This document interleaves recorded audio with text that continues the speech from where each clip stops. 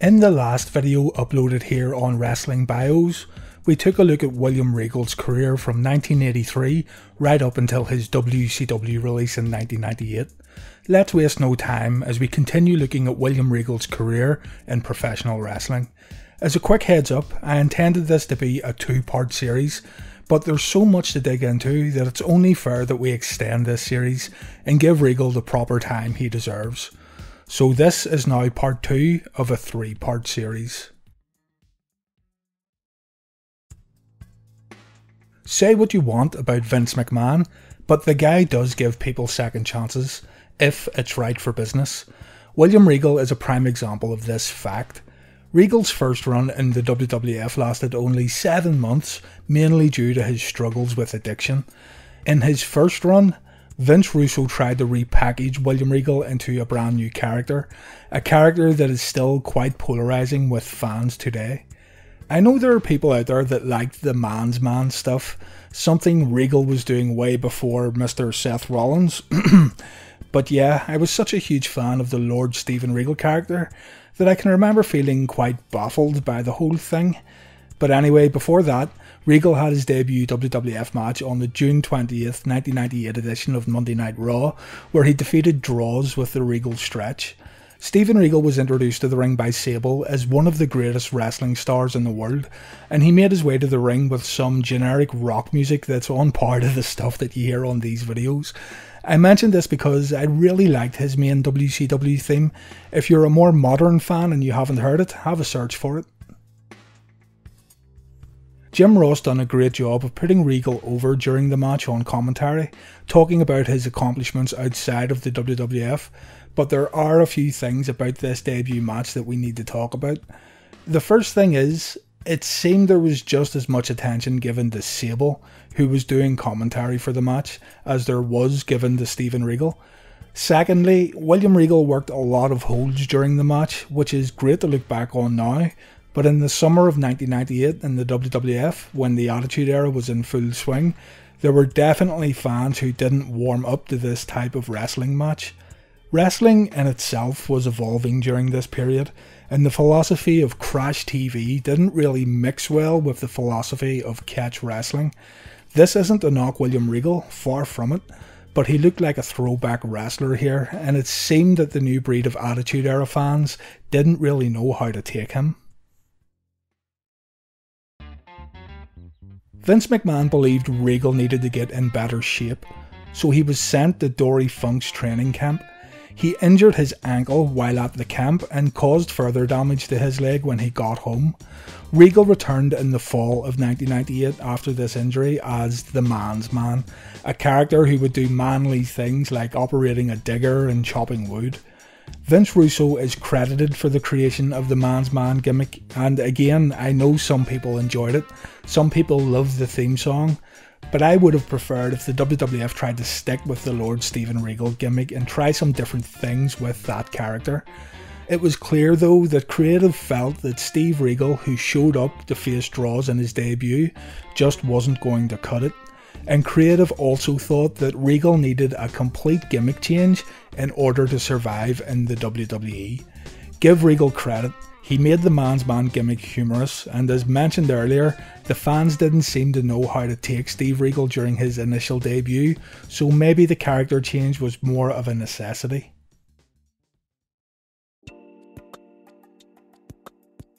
The Man's Man wouldn't last long, unfortunately. In January of 1999, Regal was let go from the WWF due to his problems with benzos and pain pills. After getting released from the WWF, Regal checked himself into rehab.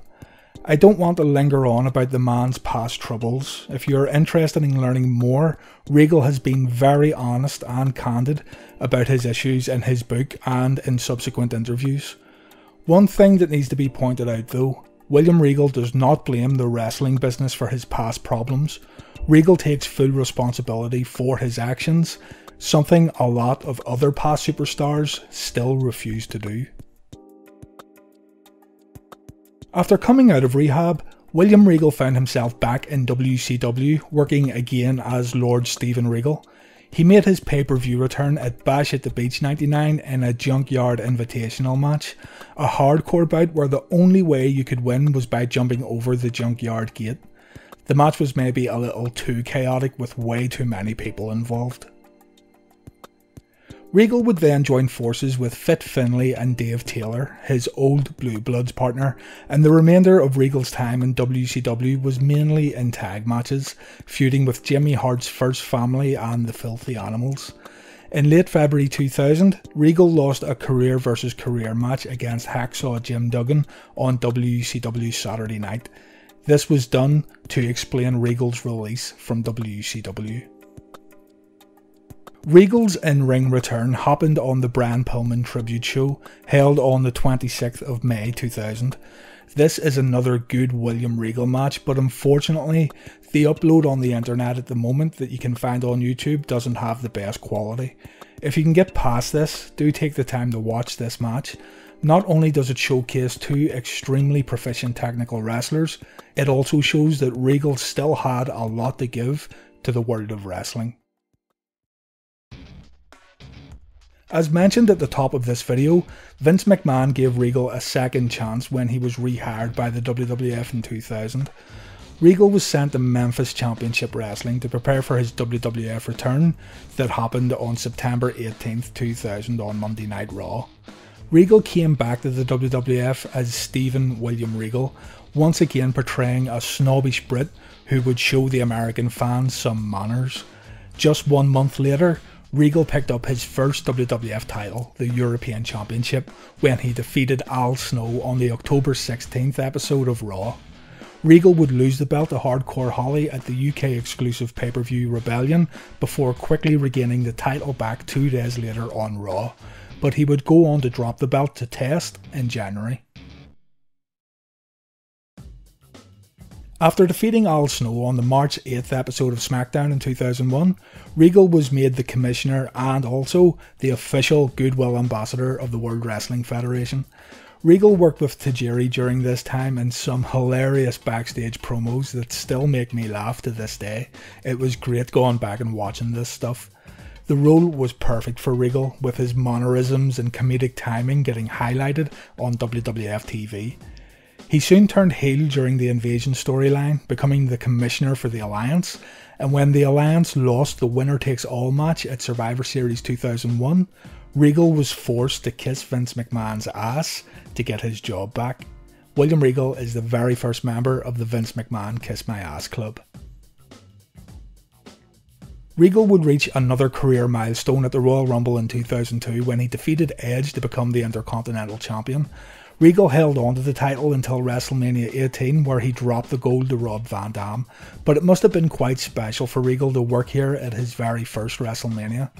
The same week he dropped the IC title, Regal recaptured the European title when he defeated Diamond Dallas Page on the March 21st episode of SmackDown.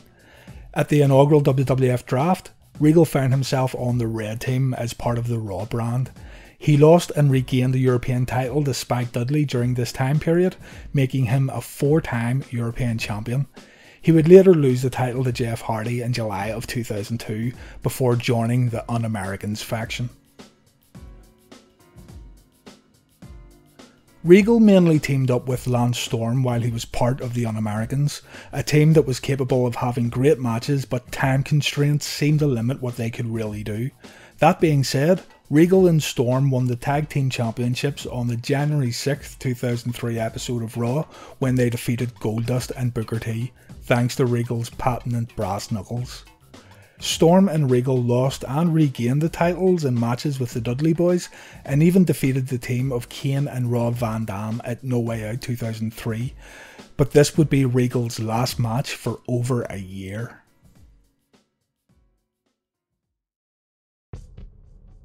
The WWE had a tour of India a few months before where many superstars got sick. Regal got the worst of it by far. There are some conflicting reports here, but we will go by William Regal's book. Regal said that he contracted a heart parasite while on this tour in November the previous year. Other reports have said he had a heart condition which caused the right side of his heart to beat out of sequence with the left side, which almost killed him. Either way, it was serious. Made even more serious when Regal suffered a concussion during this tag match with Van Dam and Kane. He said he drank around 15 pounds of water the next day and saw a few doctors, and finally ended up in hospital in Atlanta, where he was told he was having problems with his heart. At the time, Regal's heart was beating way too fast, and doctors had to administer an electric shock to stop his heart and restart it properly. With this in mind though, WWE decided to take the necessary precautions and keep Regal out of the ring while he got back to 100%.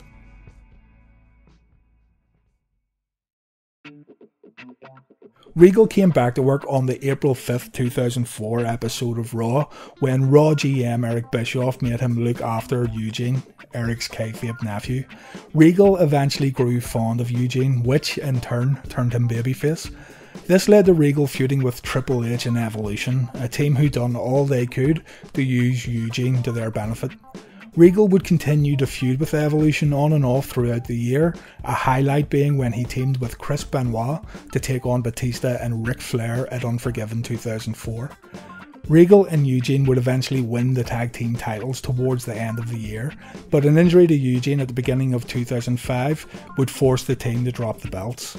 Still hopeful he could win the gold back though, Regal teamed up with old partner in crime Tajiri, and the team won the tag titles on the February 14th, 2005 edition of WWE Raw when they defeated La Resistance. Regal and Tajiri would drop the titles at Backlash 3 months later. Regal was then drafted to SmackDown, and it was during this time he had a great hard-hitting catch match with Chris Benoit on Velocity. Look this up, the full match is on YouTube. Now there is 2 Regal vs Benoit matches from Velocity in 2005. The one you want to search for is from July 16th. It's a really hard-hitting match full of stiff punches, headbutts and loads of receipts. Do check it out. While on SmackDown, Regal turned heel once again and feuded with Scotty 2 Hotty, and he also teamed up with Paul Burchill. Eventually, Burchill and Regal would split up, resulting in a feud that saw William Regal dress up in some quite interesting clothes. From Triple H and Evolution to Tag Team Gold to Scotty 2 Hotty and Paul Burchill, one may think that William Regal was now being relegated to the bottom of the WWE ladder like so many other older superstars, but Regal had a lot more to offer the company and his fans. Regal wasn't done just yet, and his endearing character would go on to have more success in the WWE. It was going to be a 2-part series, but there's so much more to talk about, so let's end it here, and in part 3 we will look at Regal's further contributions to pro wrestling.